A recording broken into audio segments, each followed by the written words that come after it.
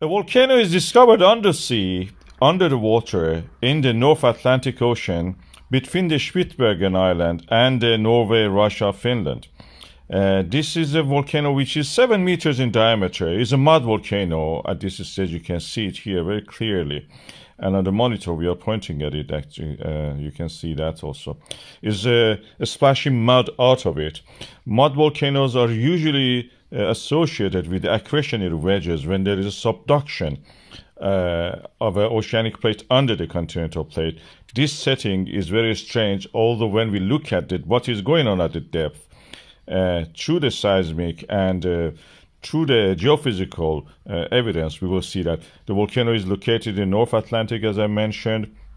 This is where the area, the mid-Atlantic ridge, is actually extending to the west of it, and a subduction is created based on this geophysical data, magnetic and gravity data.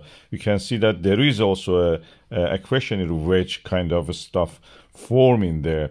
The structure of it is really faulted, full of fault lines, as we can see when it is drawn during the seismic surveys, and is a typical profile of a accretionary wedge. When the mid-Atlantic Ocean extends, the sediments on the top of it, when they reach the continent, they get scraped off on the surface and create a advancing foreland, front of the land, in front of the subducting plate.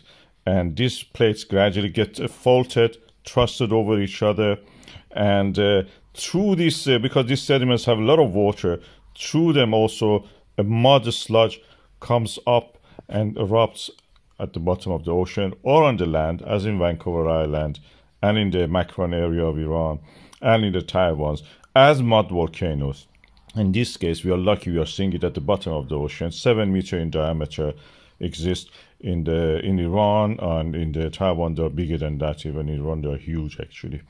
And we are really for the first time seeing this. This is a discovery, new discovery, mud volcanoes during eruption under the water.